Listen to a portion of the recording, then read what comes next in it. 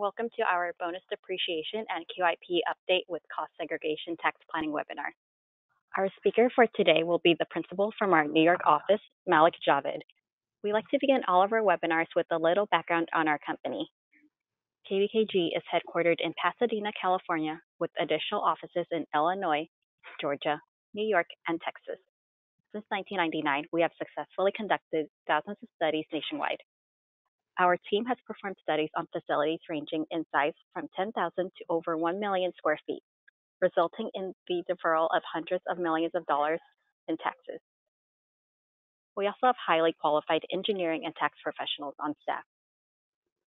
Our engineering department has extensive construction experience in reading plans and utilizing RS means, and Marshall and Swift cost estimation techniques.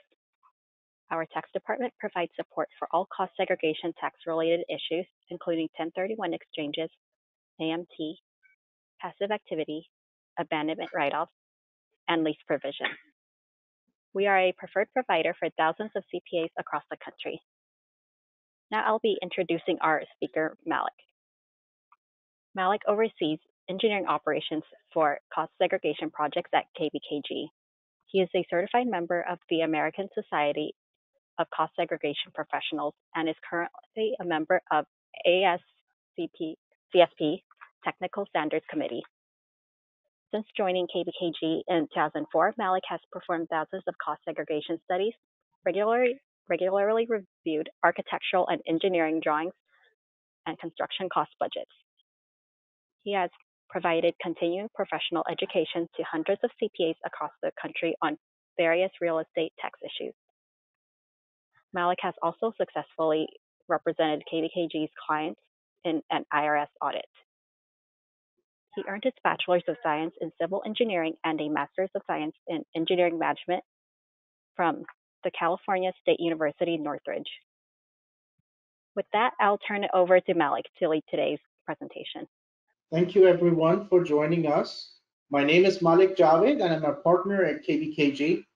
And like Jackie mentioned, I've been doing cost segs for now over 18 years. Today, our topic is bonus depreciation and qualified improvement property, which is really a hot button right now. We are going to present and go over a lot of information about bonus depreciation. And most of our presentation is going to focus on the final and proposed bonus regulations that came out in September 2019 and August 2018. We will also go over the TCJA laws and how regulations they change and clarified this bonus regs and the 100% bonus depreciation. And additionally, we will talk about how CARES Act addressed the much anticipated retail glitch, which is the qualified improvement property associated with 2017 TCJA. And then finally, I will spend some time discussing how bonus interacts with cost seg and how prior laws and how it may differ for property placed in service those years. Okay, so before we dive into the specific changes of the CARES Act, I'm going to begin with a refresher of bonus depreciation and qualified improvement property to set the table. I'll start with a little bit history about the bonus depreciation. I remember Congress introduced bonus depreciation in 2002 through the Job Creation and Workers Assistance Act. I believe it was right after 9/11 in order to jumpstart the economy. So like I said, the purpose was to allow businesses to recover the cost of capital acquisitions more quickly in order to stimulate the economy. And then since then, since 2002, bonus depreciation has been extended multiple times. And recently, TCJA, they introduced bonus and they started 100% on not only the constructed property, but also the used property. So a taxpayer that purchase or produce tangible property can now recover and depreciate the cost of property. And to be eligible for bonus depreciation, property must be of a specified type. So the original use of is must commence with the taxpayer, or if used property must meet certain acquisition requirements. And there are two tests we will go over in our following slides. So what TCJA, Tax Cuts Job Act, they expanded qualified property eligible for bonus to include not only new property, but used property as well. And this is a key thing that got changed in 2017. So new property generally means the original use of property begins with the taxpayer, whereas used property's original use typically began with another taxpayer. So help me, I'm going to help you understand it more better, that prior to TCJA 2017, anytime if it's a brand new property, if you acquire a brand new property, or if you construct a brand new property, it was eligible for bonus depreciation based on the percentage, whether it was 50% or 100%. However, under this TCJA, they expanded the definition, which I believe is a great gift for real estate people, that now it can also be claimed on used property, regardless of whoever purchased or prior owner, who was it. As long as the building was put in service within the bonus eligibility window, the property will be eligible for bonus depreciation.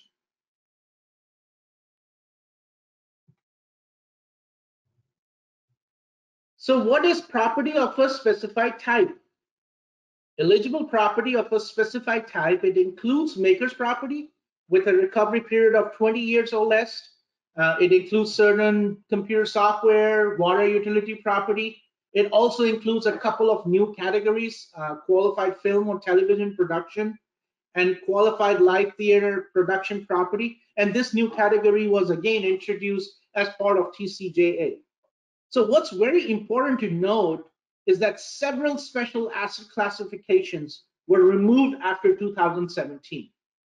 And those include qualified leasehold improvements, qualified restaurant property, and qualified retail property.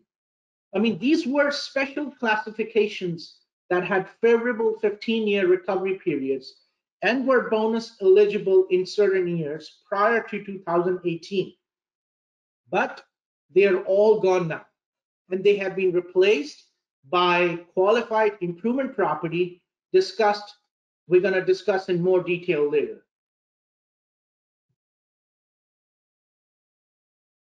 So prior to TCJA in 2017, taxpayer, they could generally claim 50% bonus depreciation.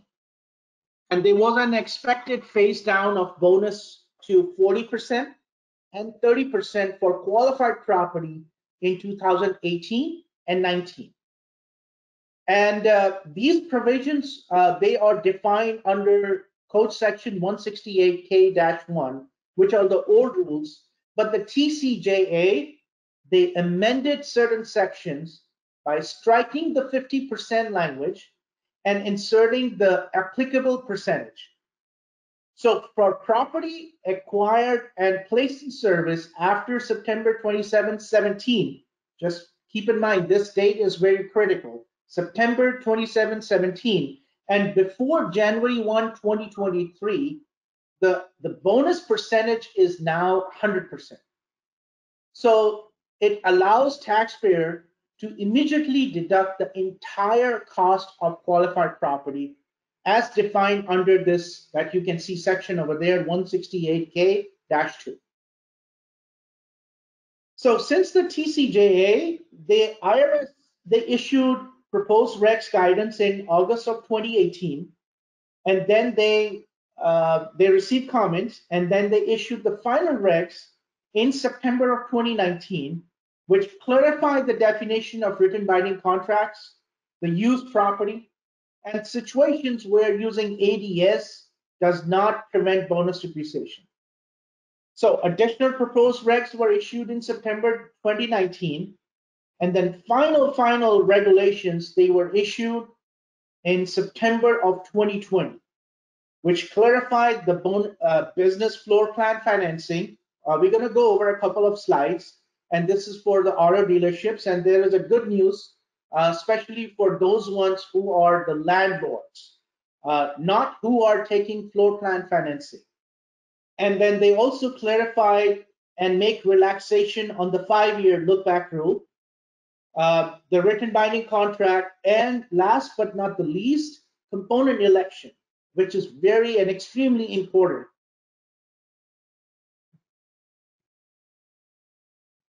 So again, as mentioned, property acquired and placed in service after September 27, 17 and before January 1, 2023 is now eligible for 100% bonus.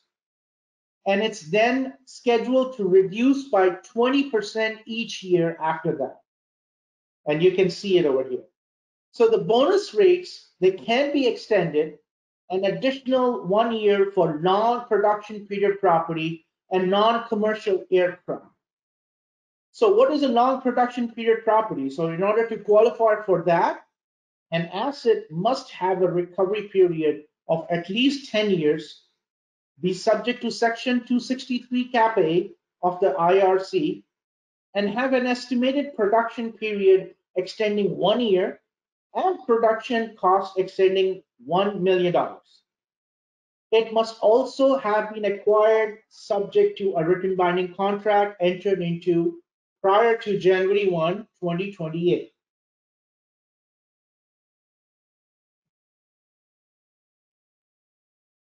So under prior law, as I mentioned before, a taxpayer was required to be the original user of qualified property. But now the taxpayers that acquire used property qualify if they meet certain requirements. What are the requirements? That number one, the property was not previously used by the taxpayer or a predecessor. The property was not acquired from a related party, a component member of control group, or in certain carryover basis transactions. And the taxpayer did not have a depreciable interest in the property before the acquisition. So these are very key 3 points. So the September 2019 final regs, they provided a clear definition of what is a predecessor as seen on this slide. So also the September 2019 final and proposed regulations, they reference special rules on fractional interest and also partnerships.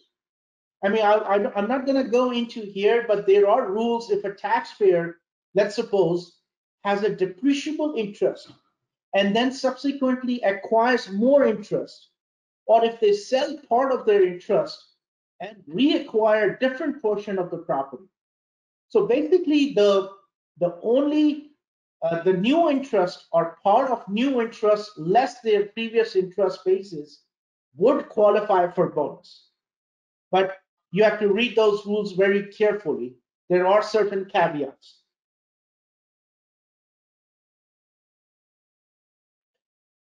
The September 2020 final regs, they talk about the series of related transaction and 5-year look back rule to determine if taxpayer had depreciable interest. So a property that was previously owned by a taxpayer and later purchased can qualify for bonus if they did not have a previous depreciable interest in the previous 5 years. So there is a relaxation in order to reduce administrative burden that you just look up just 5 years back. So the 5 calendar years prior to current calendar year in which the property is placed in service, and the portion of the current calendar year before the place in service date are considered to determine if the taxpayer had a depreciable interest in the property prior to acquisition. The 5-year look back period, it applies separately to the taxpayer. And furthermore, if the taxpayer, they have not been in existence during the entire look back period, then only the portion of the look back period during which the taxpayer have been in existence is considered. Component election This is a very, very important topic. And the final regulations, they now make clear that the rules about the component election. So the taxpayer can make a special election to claim a 100% bonus rate on certain components acquired after September 27, 17. I mean, there is no longer a place in service required for using the component election. And the final regs, they also expanded the eligibility for large self-constructed property to include property that is manufactured or constructed under a written binding contract that does not meet the definition of a binding contract. So the final regulations, they clarify, they provide that the large self-constructed property must be maker's property with a recovery period of 20 years or qualified property eligible for bonus under the 2019 final regs without regard to acquisition date.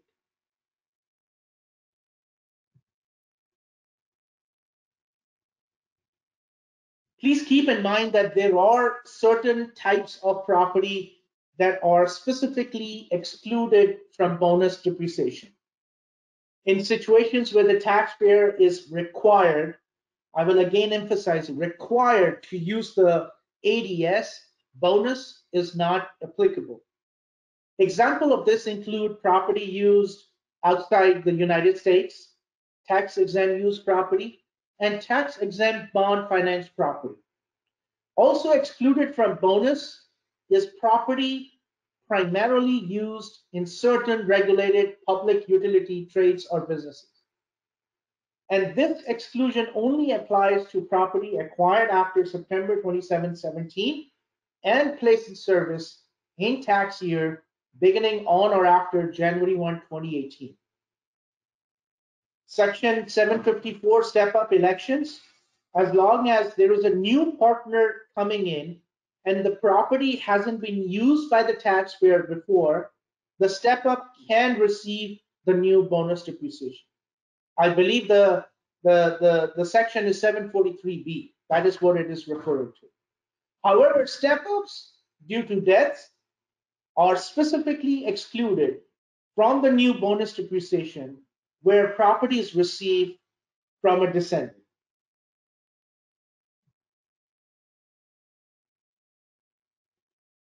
Here are some other property excluded from bonus depreciation.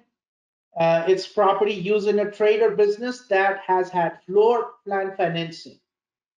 So auto dealerships are the common example where floor plan financing is used. And for those dealerships where the operating entity leases from a related real estate holding company, the real estate company can still take bonus on the property. So this is the good news as far as finalizing the bonus regulations, that if there is a landlord who is not related, whose books and financials are separate, who has not taken a floor plan financing opportunity, there is a possibility that they can claim 100% bonus on their holding company when they acquire the property.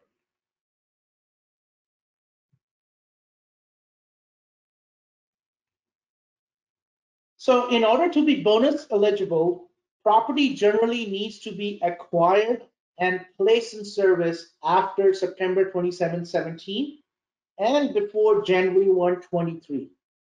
You know, when I say acquired and placed in service, to me, there are two tests, and you need to satisfy both tests. There are acquisition rules, and then there are place in service rules. Not every time if you put the property place in service between the bonus eligibility window, that means that it qualifies for 100% bonus. No, you have to meet both the acquisition requirements and the place in service required. And we're going to go over it in detail.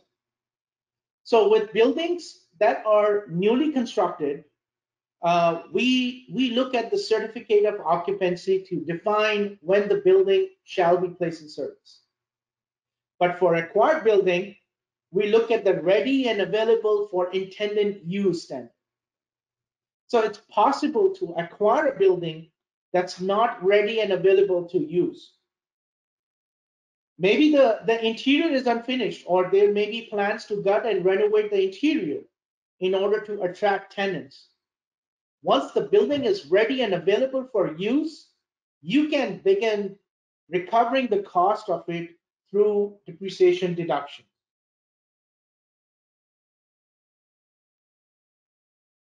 So when determining the acquisition date of when a property is acquired, there are once again two basic types. There is an acquired existing property, which we call it a used property, and then newly constructed property, which is new property. Like I mentioned before, under TCJA, both of these basic types, they can be eligible for 100% bonus. And prior to TCJA, the number one over here, which is acquired existing property, never existed. So for acquired existing property, the date the taxpayer enters into a written binding contract is key for determining the applicable bonus rate.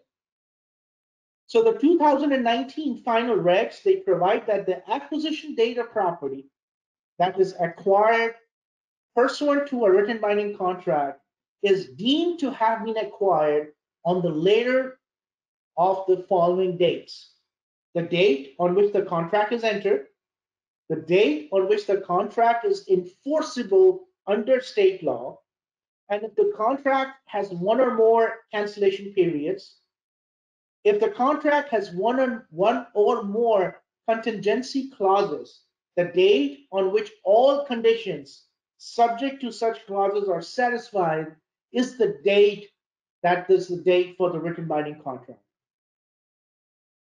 Just an FYI, these regulations, they also clarify that a letter of intent to purchase property is not a binding contract.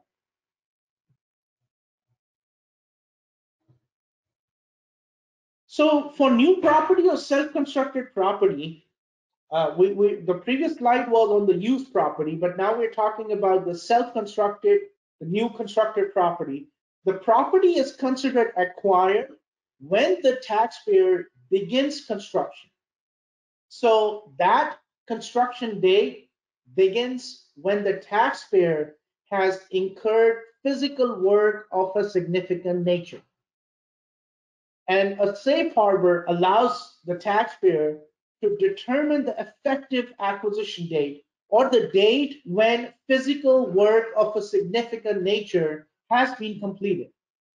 So the date when 10% of the total hard construction cost has been incurred is considered to be the safe harbor rule. I mean, there was a brief period prior to this when the IRS issued those initial 2018 proposed regs, and they were treating those in two different ways. Whether the taxpayer, the property with a third party with a written binding contract rule, they were doing it themselves and treating taxpayer different when a significant nature from when we have normally understood self-constructed property. So in other words, prior to these final regs, if you had a signed contract with a third party, with a general contractor, the date you signed that contract was the key and considered to be the date you meet the acquisition requirement. But now under the new final regs, that's why we crossed it out. I mean, that rule is gone. Now it all goes back to the safe harbor and the physical work of a significant nature there. So, and there is a safe harbor, which is a 10% that includes only the hard construction cost, not soft cost like the architectural, legal fee, and so on. So the next set of slides, we will cover the basis of qualified improvement property and the changes to qualified improvement property through the TCJA, which I call it like Too Cumbersome Jargon Act. We will, and CARES Act, and accounting method changes. So what is qualified improvement property? It was introduced to us as part of the PAT Act in 2015, if you guys recall. the PATH Act came out in 2015, and they first introduced the qualified improvement property, which got effective in 2016 onward. So as discussed before, several special asset classifications are now removed as part of the TCJA, which are the qualified leasehold improvement property, qualified retail, qualified restaurant, with the intention that qualified improvement property would replace all of them. So qualified improvement property are the improvements made by the taxpayer to the interior of a building after the building was originally placed in service and must be made to commercial non-residential buildings. So keep in mind that qualified improvement category does not apply to residential properties. And if you see that the final regs, they expanded the definition and they made improvements made by the taxpayer. So it has to be a new improvement. You cannot acquire a property, and if they were QIP by the prior owner, and then you start carving out QIP from your purchase price. No, that is not acceptable by the IRS. So it cannot be an elevator or escalator. When we talk about interior improvements, most of the times taxpayers, they think that, oh, I can just take everything and put it in 15-year property and take 100% bonus. And the answer is no. The definition is over here, which is very, very loud and clear, that it is only related to the interior of the building. So anytime if you are doing improvements and there are some exterior improvements, those are not eligible for qualified improvement property. So it cannot be an elevator or escalator. And the definitions, they definitely have some similarities to leasehold improvement property, but does not have to be completed pursuant to a lease and can be improvements made to a common building area. So also, they can be improvements made to a building at any point after it has originally been placed in service. There is no 3-year-old building restriction. However, it has to be placed in service before you take these qualified improvement property.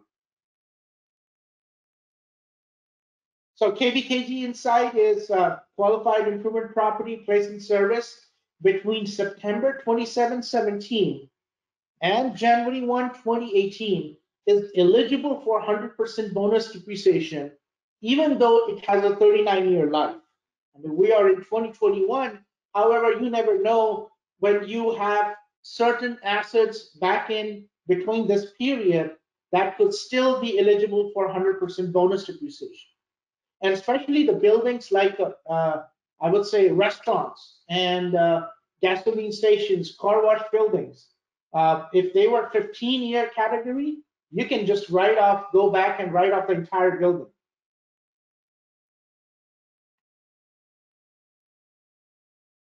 So I believe on March 27, 2020, the CARES Act came out, and this was again to jumpstart the economy.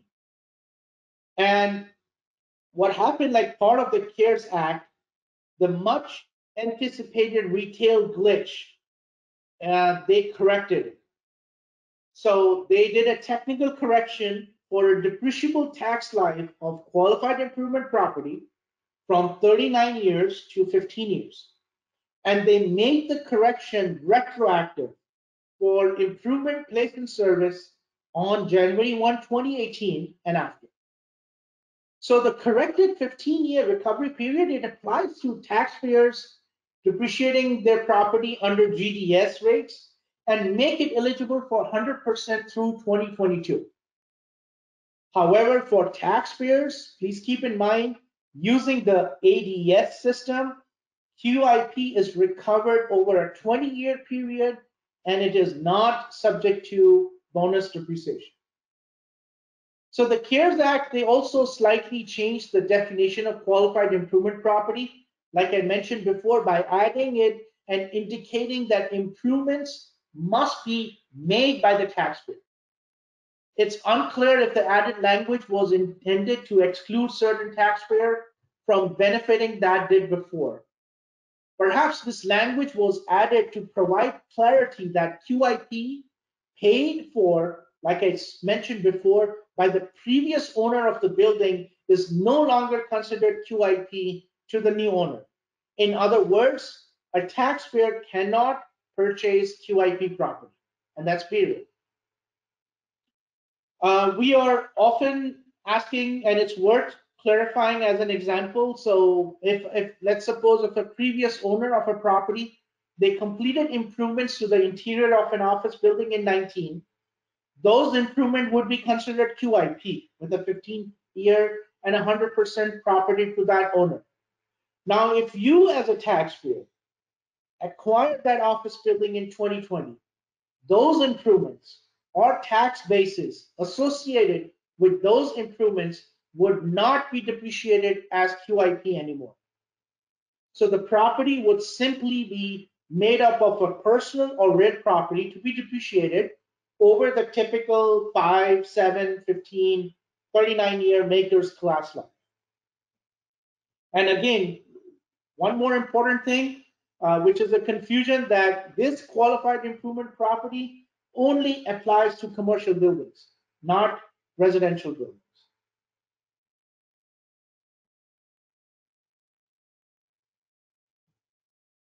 So the TCJA, they also place a limitation on taxpayer ability to expense the business interest. I will not gonna elaborate on the interest limitation, but rather focus on its effect for QIP. So taxpayers, they can elect out of this interest limitation, which is under Code Section 163J, but are they required to use ADS method? Again, although QIP is property internal to a building, it can often be made up of both Section 1250 and 1245 components. So the Section 1250 real property QIP will have a 20-year class life and is not subject to bonus eligible under ADS. So in these cases where this election has been made, a cost segregation study is greatly beneficial because the items that we segregate into personal property categories are not required to be recovered over ADS class lives, and they can be depreciated over accelerated recovery periods and are bonus eligible. Another very important distinction to be made is that all these updates to QIP and bonus previously discussed are for federal tax purposes. States, they have different rules, and many do not conform to bonus, such as California and New York, and several do not conform to the 15-year class life. For QIP, require a 39-year tax life instead. So California, for example, does not conform to either the 15-year or the QIP and decouples from the bonus rates. In general, these states that decouple are states with higher tax rates. We definitely recommend cost segregation as a useful strategy to offset tax liability.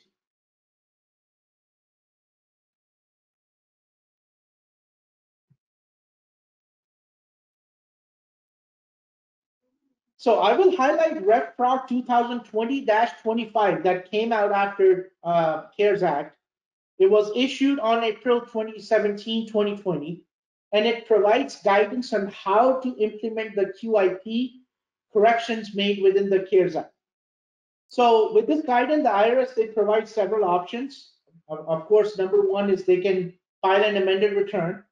They can file a superseded return, or they file an accounting method change, which is a Form 3115 to correct depreciation. So QIP corrections using Form 3115, they have a new method change number, which is DCN number 244. And the new DCN, it provides flexibility to certain taxpayers who would not have been allowed to use DCN number 7 for depreciation changes. For example, DCN number 7, it cannot be used if a historic credit was claimed on QIP or cannot be used as a second method change for the same item within a 5-year period. I mean, there's a 5-year scoping limitation. But now the taxpayer, they can file a Form 3115 with DCN number 244, and they also have a reduced filing requirement in order to reduce administrative burden, and they just have to fill out fewer sections of the form. We also have a KBKG resource library that we have uploaded samples, and it's free to go to our website and download those forms.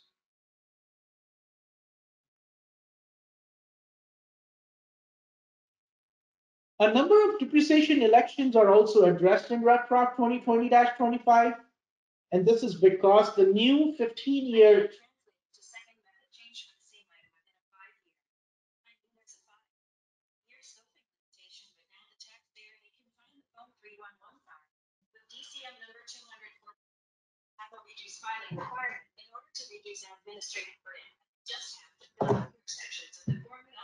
Hello?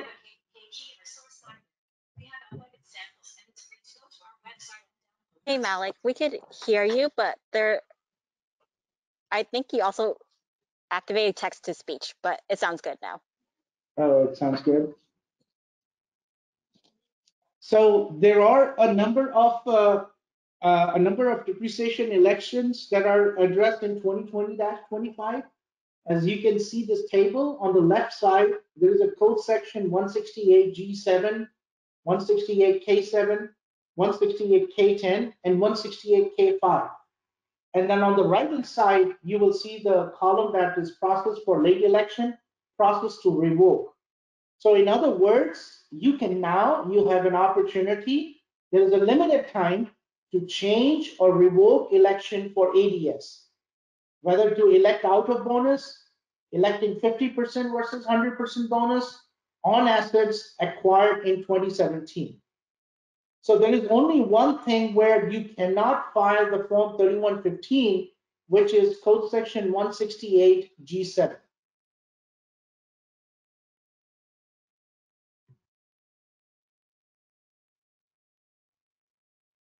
So the process of taxpayers, they making a late election or revoking, are included in 2020-2022.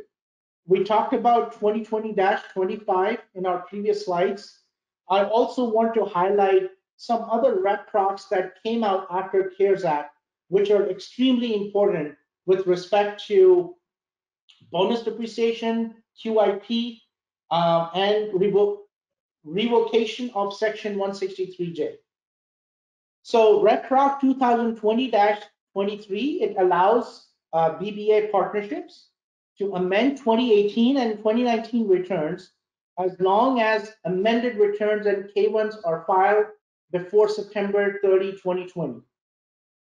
Again, there are also procedural guidance to apply the 2020 final regs, 2020-19 final regs, and a combination of 2019 final and proposed regs with the DCN numbers 246 and 247. This was all introduced and started in REPROC 2020-50, which came out recently. There is my firm, they have developed resources and samples regarding the IRS Form 3115 and reduced statement requirements. There are samples over there.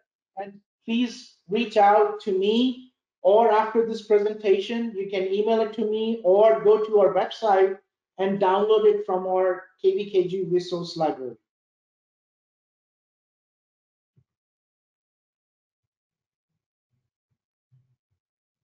I like examples, and here's a good example that explains how QIP and cost segregation, they work together. So a taxpayer, he acquires a commercial retail building in June of 2019 for $2 million. The building was constructed in 2010, and now the taxpayer, he spends $1 million last year in 2020 on a renovation improvement. When we did a cost seg, 100,000 for rooftop HVAC units, 50,000 for new windows, 30,000 for seismic upgrades. we put it and carved it out into a 39-year structural real property bucket. 70,000 for interior HVAC, 200,000 for new electrical switches, 100,000 for new bathroom plumbing, 250,000 for drywall, patching, all eligible for 15-year QIP, and thus 100% bonus eligible. Some 5-year property, which is for decorative finishes, trade fixtures, and millwork. And finally, some site improvements, which are 15-year land improvements for exterior asphalt or curbs or sidewalks. So here is a good example where if a client spent $1 million, that doesn't mean that the entire $1 million will be eligible for QIP and a 15-year life. There might be certain costs that are not eligible, so we should be very careful, God forbid, in case of an IRS audit.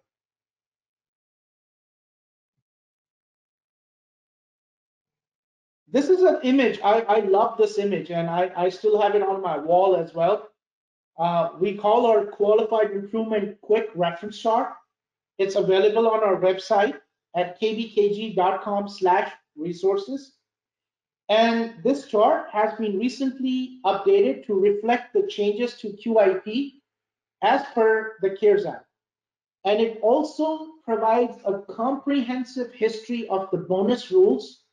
And it also shows, if you see the columns, that whether there is a 3-year rule requirement, whether it's an unrelated party rule requirement, whether they are eligible for Code Section 179. So all of those important things are on this one page. And I will definitely strongly encourage you to look at it, as it summarizes most of what we talked about today. So we are going to now talk about the CARES Act, some of the key important changes. And as I mentioned, in March of 2020, the CARES Act was passed again to jumpstart the economy, and the Senate, it was signed into law by the president. The CARES Act, it has many provisions for businesses and individuals, but I'm going to highlight only a few tax-related ones that we have not already discussed. And the major one we already covered is the QIP correction.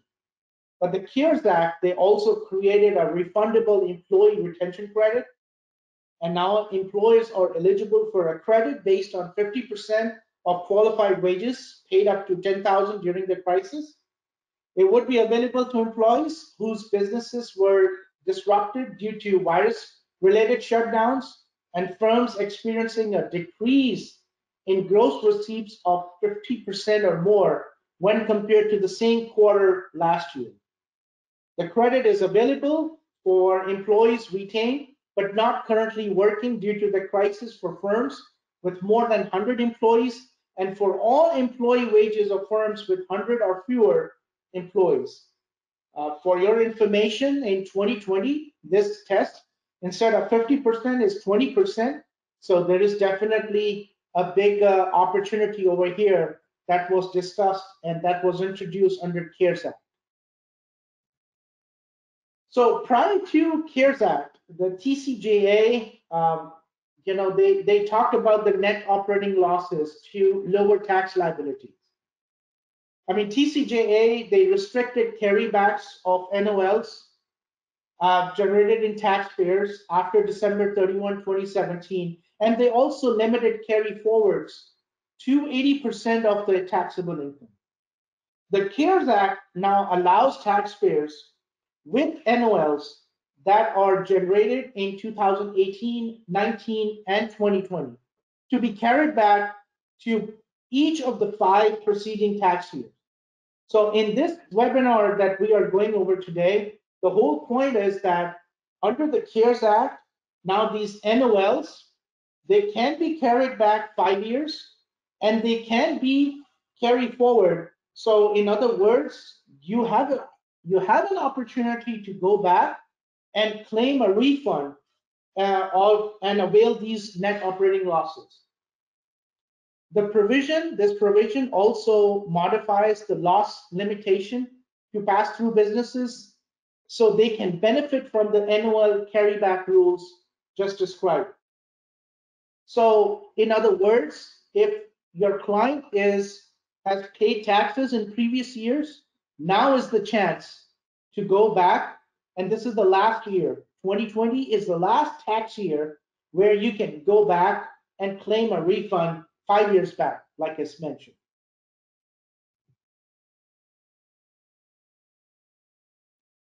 So the calculations of NOLs in 2019, 2020 may be greater as a result of this 163J. So the changes that also happened as part of CARES Act, that they changed the limit from 30% to 50% for business interest expense deduction.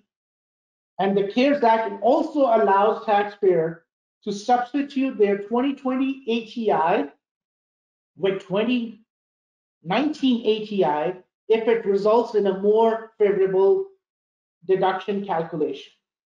They delayed the estimated tax payments and payment of employee payroll taxes. And there are several other provisions that we discussed in our article, as you can see the link over here, that is also beneficial for not only the real estate people, but to any taxpayer.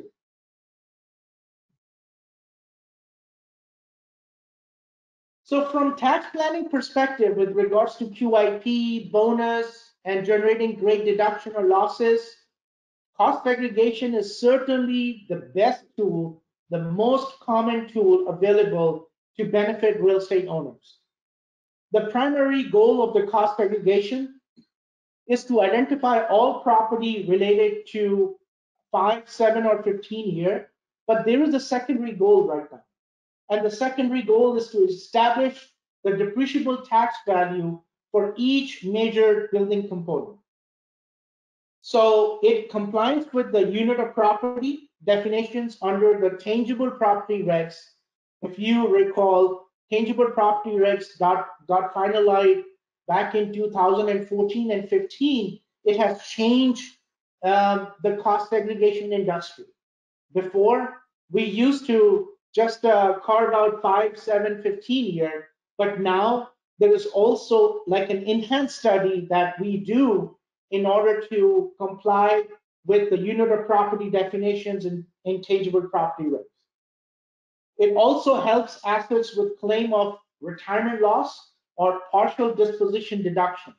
So in other words, the real property, instead of one line item, we further detail and break out the real property so that there is a future retirement loss or partial disposition as a result of improvements. So the studies, they are performed in year purchase. However, you can always go back and do the study. You do not have to amend the return. You can just file a form 3115 and claim any missed deductions in year performed. It also, there is the rule of thumb is that it's viable if building depreciable basis is 750,000. Now with this 100% bonus on used property, sometimes even $600,000 basis makes sense to do a cost segregation study, because you get to write off the entire 5, 7, and 15 year as a result of cost segregation study that we do. There is also any time if the basis is less than 500,000, and for residential properties, if the number of units are less than 6, we have developed an online software where you can just do it yourself, or we can just do the study with a fractional amount of fee. So keep in mind the cost segregation studies, they can be done on acquired property, new construction property, remodeled property, any build outs, any condos, and all of these categories, they are eligible for 100% bonus depreciation as long as they are within the eligibility window, which is a placement requirement, and they meet the acquisition test, which is the acquisition requirements, which for new construction, we talked about that 10% safe harbor. We can go as far as back in 1987 to do a study, as long as there is enough depreciable basis and the return of investment makes sense.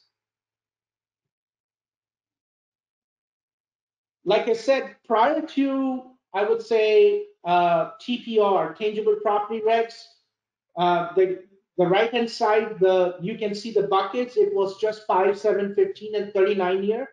But now we are doing an enhanced study where we will identify the repairs, the demo expense, retirements, bonus rates, qualified improvement property.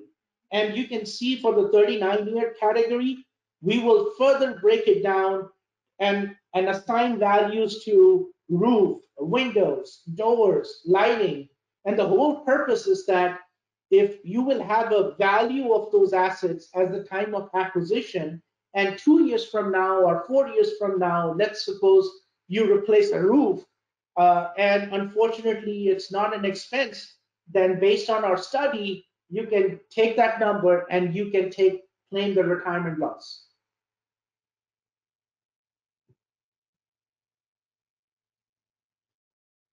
Please note that everything what we have discussed so far is purely for federal tax purposes. And to understand how federal tax reform would change state tax codes, we need to explore the idea of conformity. So for reasons of administrative, states, they frequently seek to conform many, and they sometimes do not conform to 15-year and bonus rates.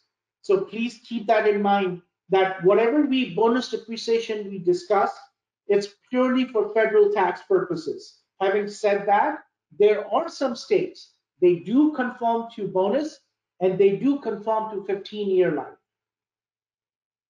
Section 163J election, it is required ADS and no bonus is available for real property. However, the personal property can be segregated and continue to use DDS rates and bonus eligible.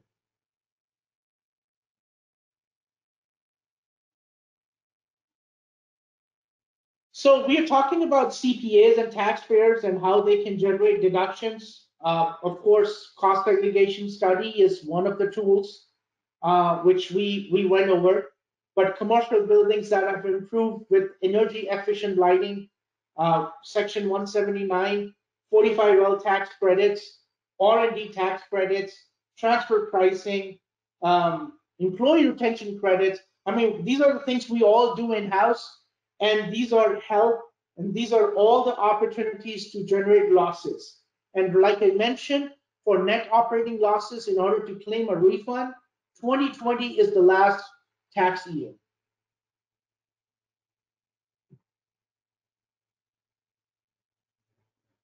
I think it's important to mention that there are significant differences among cost advisors in the marketplace.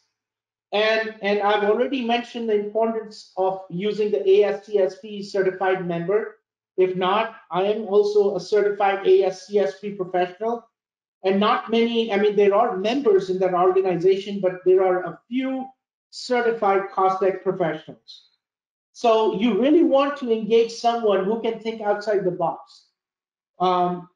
We as KBKG, we proud to say that we always try to think outside the box and try to maximize the deductions and see if there are any other opportunities that are available. You really need to make sure that you have the best provider who is advising you on these complicated bonus depreciation, 163J, 199A, 1031 exchange issues. So you really need to make sure that you are engaged with the best provider who can advise you on those topics. There are other tax-related topics such as repairs versus capitalization, energy credits, energy tax incentives for commercial buildings, tax considerations, property tax issues, step-up issues. I'm forgetting those as well. There are too many issues whenever you buy a property that could be related to that. And always make sure that you are evaluating a cost segregation provider and choosing the one who will best give you the advice and support. Here is my contact information. And if you have any questions, definitely feel free to email it to me.